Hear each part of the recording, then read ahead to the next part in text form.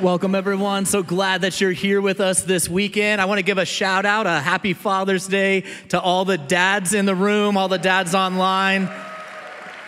Thank you so much for celebrating with us this weekend. And speaking of Father's Day, there were 3 kids that were asked to finish the sentence, "My dad is so brave, he ...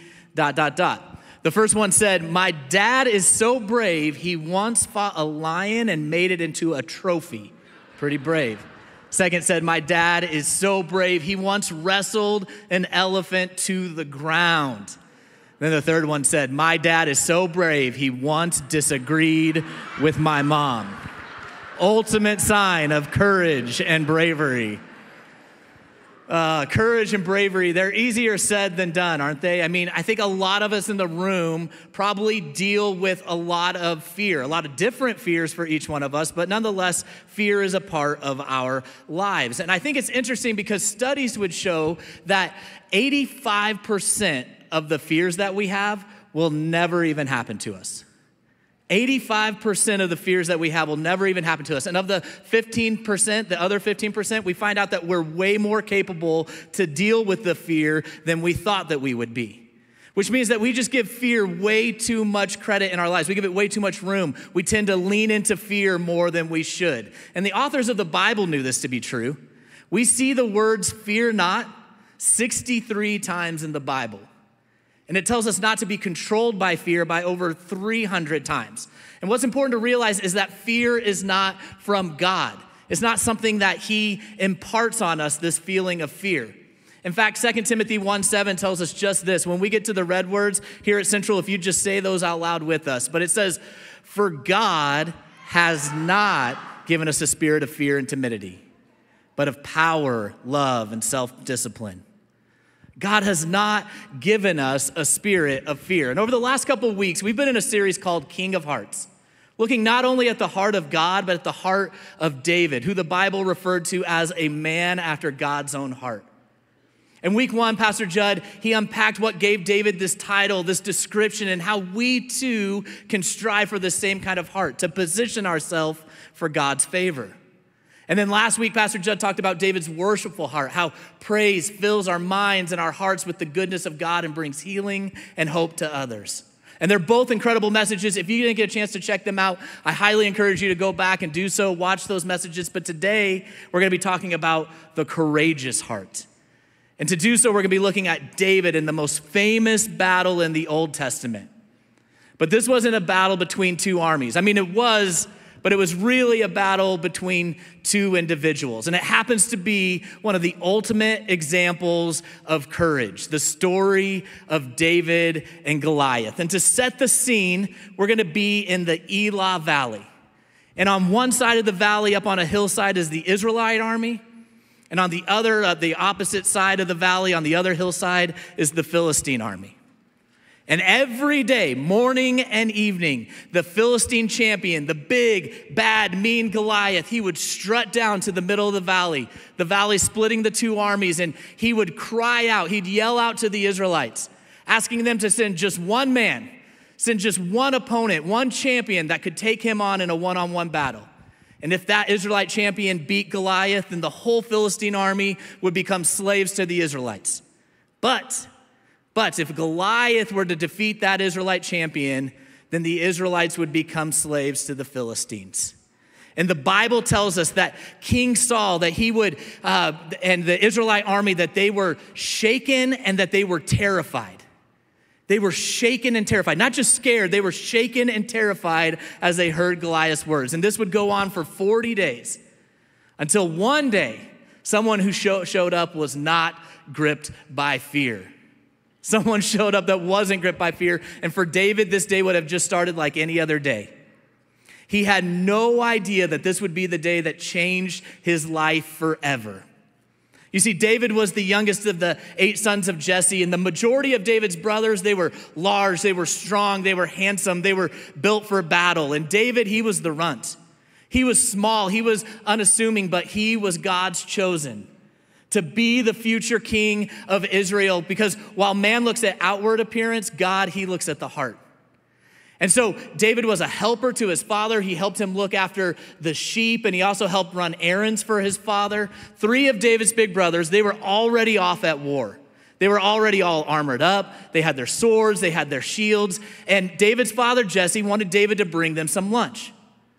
So here's this scrawny little boy who was to deliver a meal to his 3 big brothers.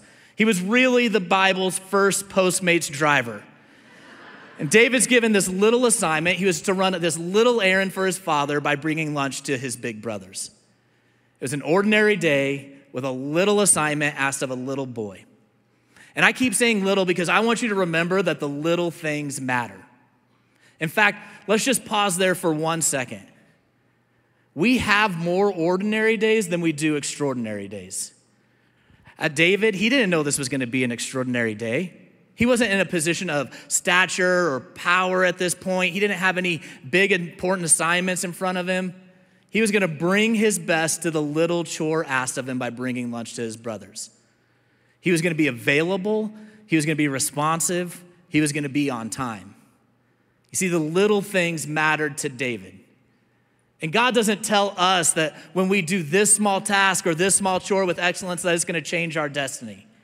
No, we have no idea when the little things will lead to big things, but God is grooming you for greatness, and it all starts in the little things that you do with excellence. David had to be trusted with completing a lunch delivery before he was going to be trusted with a giant.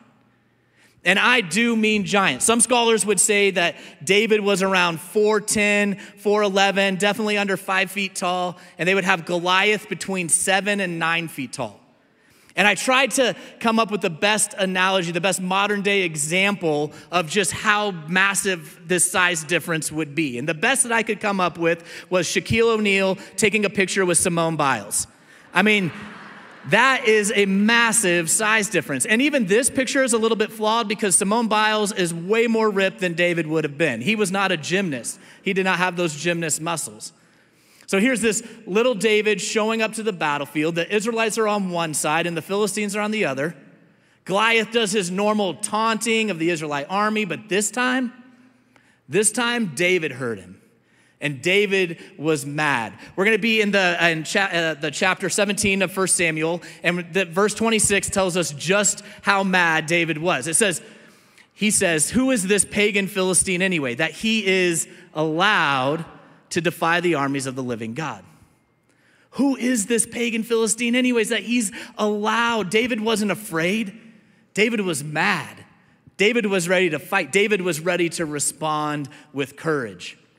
And for each of us, the question is not if a giant will come into our lives, taunting us, mocking us, trying to strike fear into us and asking for a fight.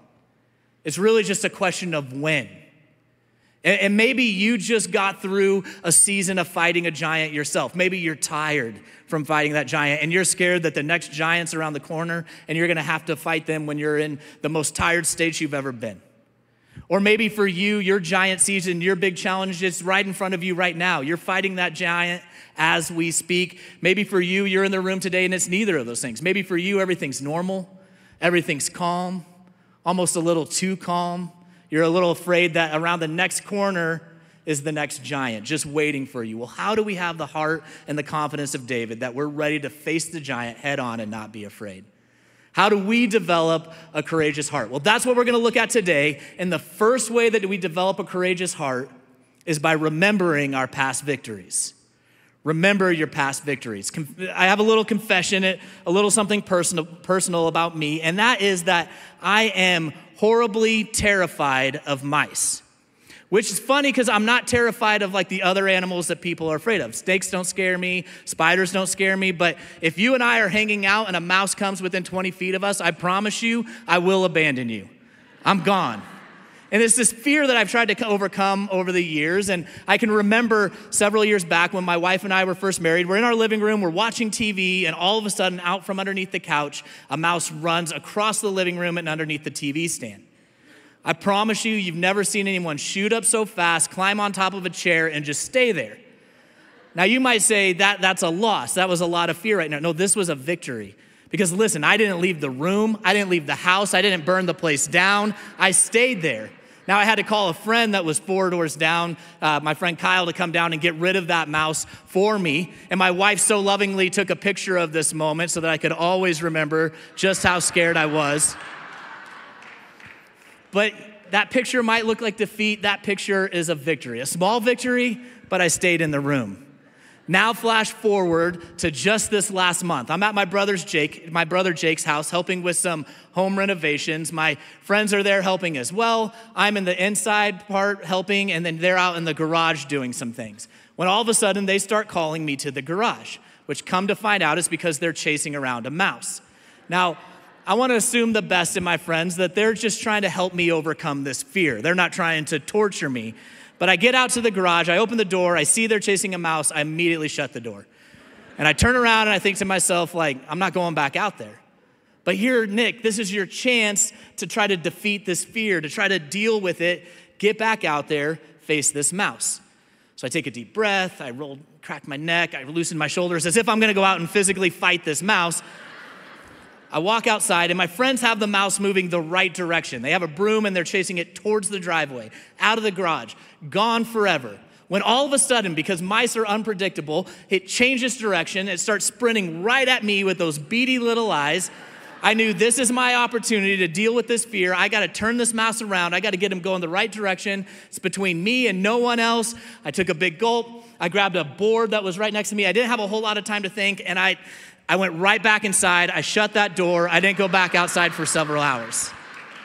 I couldn't do it. I could not face my fear. I lost sight of my past victories when it came to facing mice. But David, he didn't have the same problem that I did. In fact, he's going to show us how past victories should be used to conquer the fears of today. So here's David. He's on this battlefield, and he's ready to fight. And King Saul, he catches wind that this little boy wants to fight this Philistine giant, so he has David brought before him. And check out their conversation in verses 32 and 35. It says, "Don't worry about this Philistine," David told Saul. "I'll go fight him." "Don't be ridiculous," Saul replied. "There's no way you can fight this Philistine and possibly win. You're only a boy, and he's been a man of war since his youth." He's saying there's no way you can win. The size difference alone, you're just a little boy. He's been fighting forever. Look at David's response right here. But David persisted. "I've been taking care of my father's sheep and goats," he said. "When a lion or a bear comes to steal a lamb from the flock, I go after it with a club and rescue the lamb from its mouth.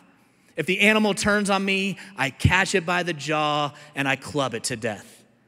These are not small animals that David had to deal with in his past. These are not mice. These are lions and bears. And I don't mean the football teams, because I know neither one of those teams are very scary. These are top of the food chain animals. But here's what David is asserting. He's asserting that if he, a little shepherd boy, can defeat a lion or a bear with God on his side, then he is qualified with that same God to take on this Philistine giant. I believe that David's not only trying to retell these stories to convince Saul, but also to convince himself that God will be with him. You see, David realized that the best way to conquer today's fear is by recalling yesterday's victories.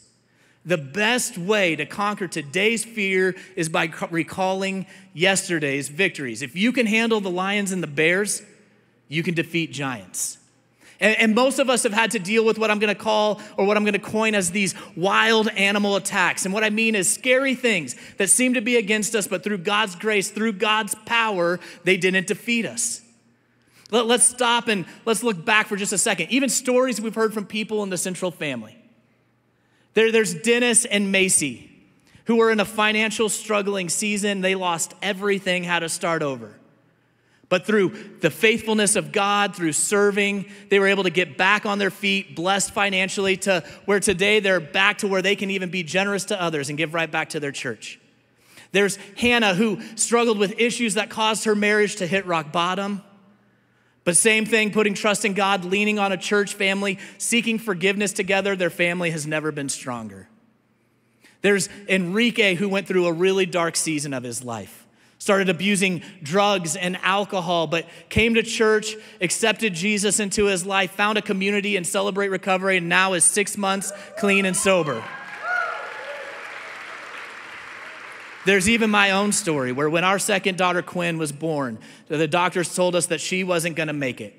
She wasn't gonna live. I can remember getting down on my hands and knees and just begging God to do something. I felt like everything was against me. Then through what even the doctors can only explain as a miracle, through God's mercy and grace and power, he healed her.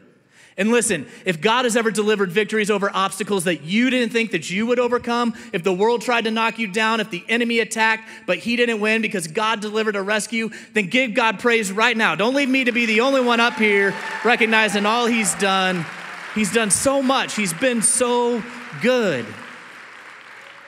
And God is carefully orchestrating every moment in your life right now to prepare you for your giant.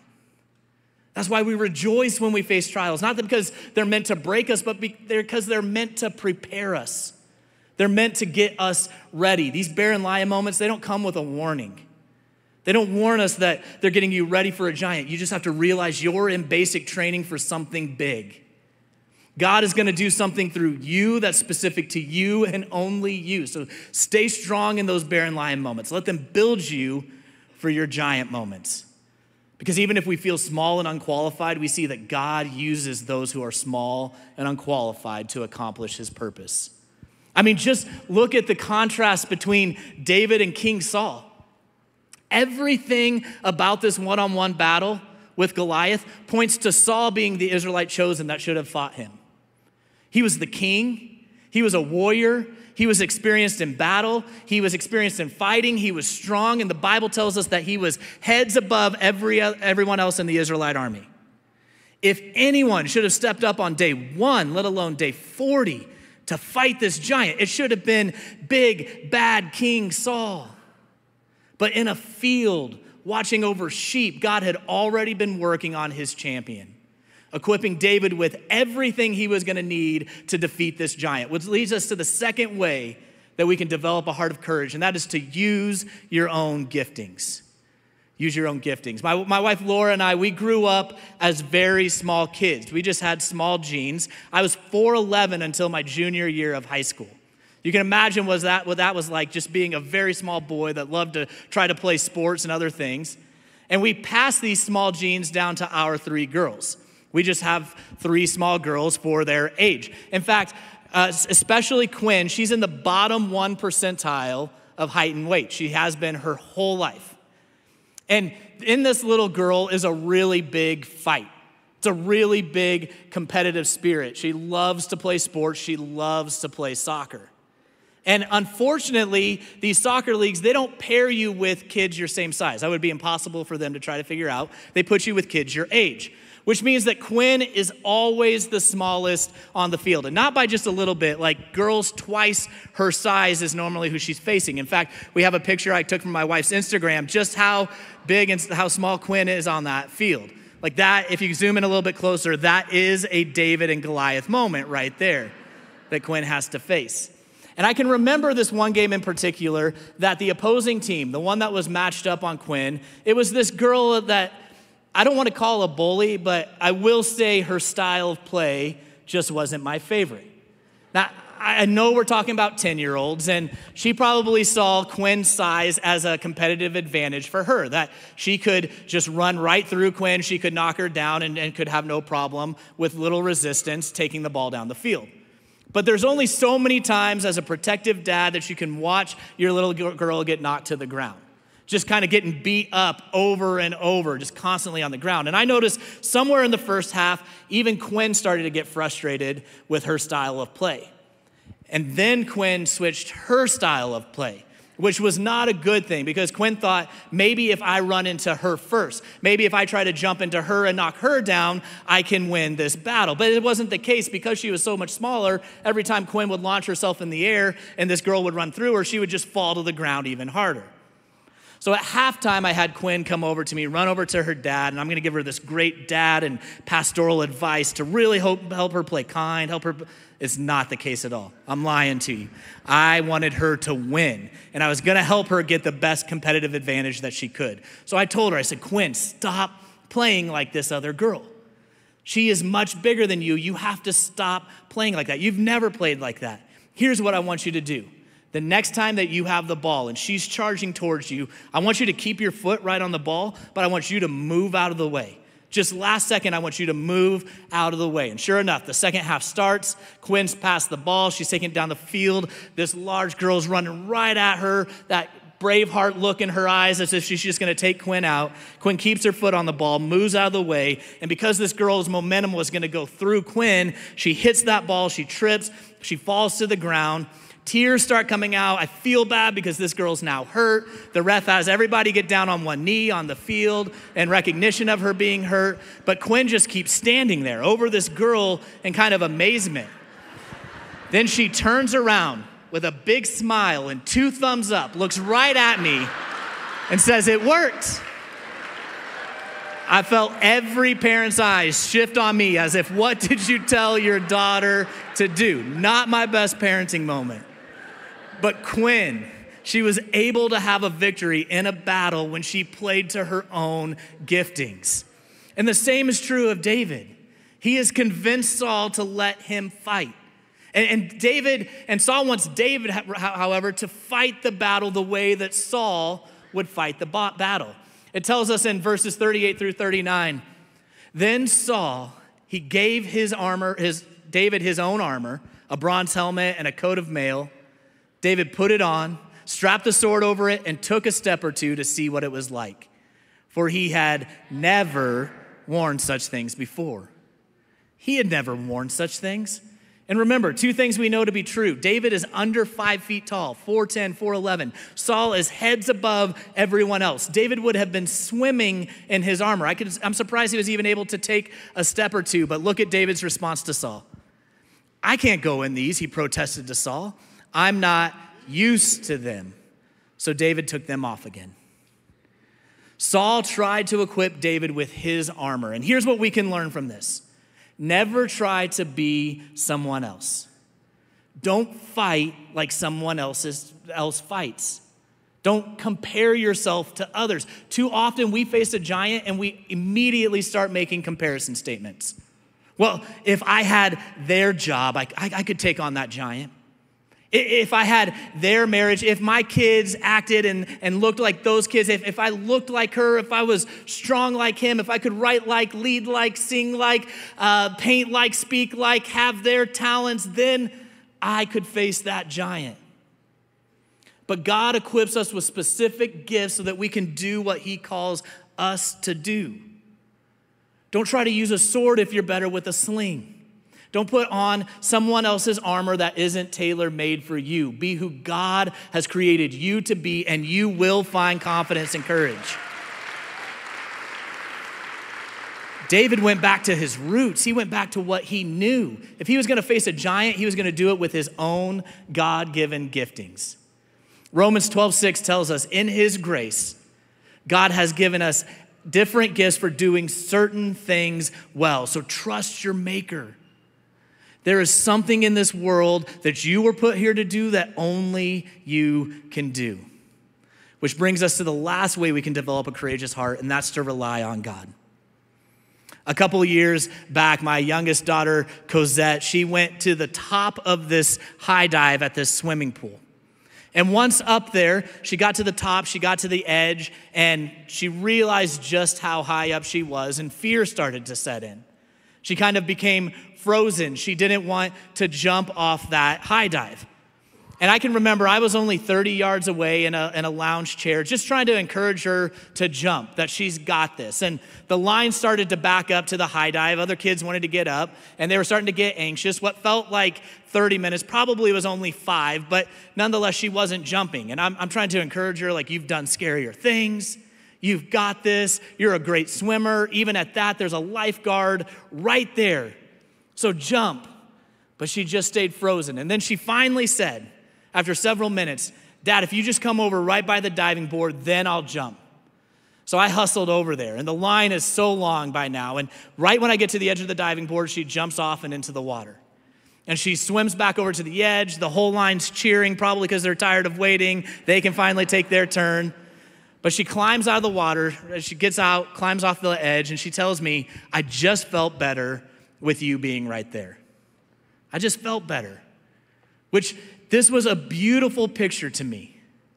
That space between that diving board and that water, it was once filled with fear.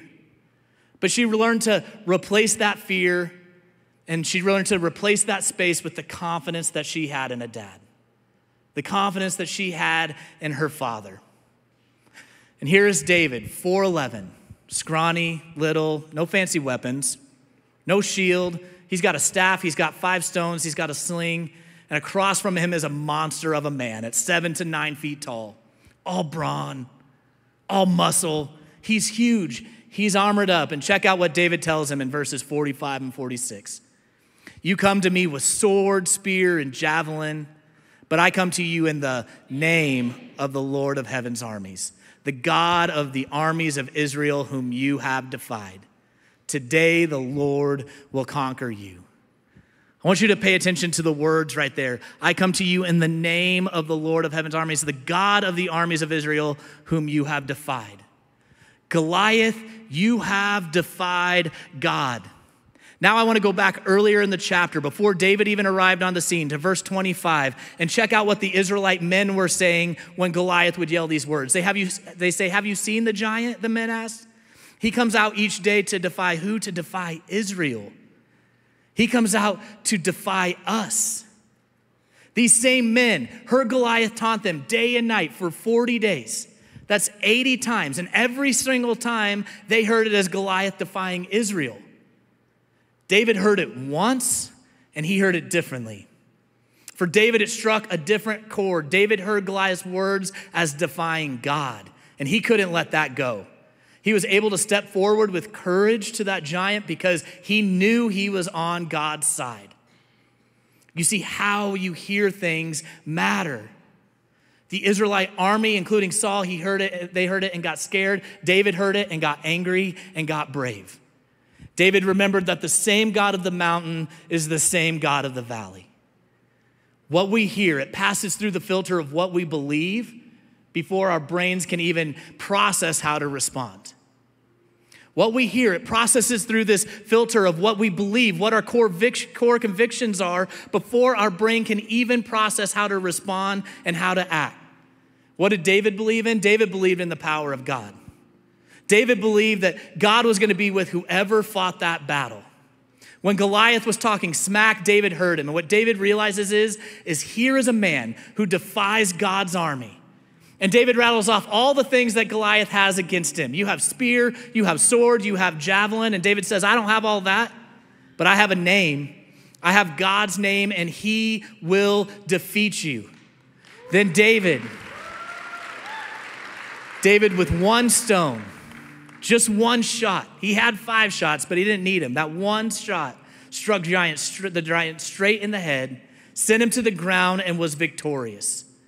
He had killed Goliath. David's private life, this small little shepherd boy on a hillside watching over sheep or delivering lunch to his brothers, that life was over.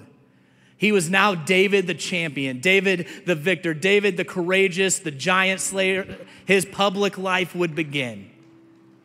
And if you're going to take down the giants in your own life, you need to remember who your God is. When you remind yourself of whose side you're on, when you magnify God, fear can't live in that space. The difference between David being so tiny and Goliath being so big was space that was filled with the presence of a heavenly Father. It was the space that God needed to show his power. I mean, just think about it for a second. There's no reason that God couldn't have used a giant to fight a giant. He could have called and anointed a large, powerful man to take on this giant named Goliath. He's God. He could have used and chosen whoever he wanted, but he chose a small boy in stature with a big, courageous heart to show us that when we carry his name, there's no giant too powerful to stand against his people. And I really feel someone in here, you need to hear this today. Because if the devil can convince you that you're small, then you're already defeated. Your stature, it does not define who you are. The contents of your wallet, the home you live in, they do not define who you are. Your academics don't define who you are. Your job position doesn't define who you are. Your relationship status does not define who you are. If you feel inferior, under-resourced, incapable, inadequate, then you need to change how you hear things, because none of those things are who you are. None of them. God chose a little boy to get into a big fight. Replace your fear with courage. Stand before your giant, remembering all the barren lion moments, victories that God has given you. Remember to stand in front of that giant confident in who you are and how you're uniquely gifted. Don't try to be someone else. And then rely on God. Carry his name into every battle you face, confident he will see you through. Because wherever you find a giant, right behind it, you're going to find your greatness. That giant for David, it was the door that God needed to show David all that he was going to have in store for his future. When you stand against the giant, God will open something amazing for you.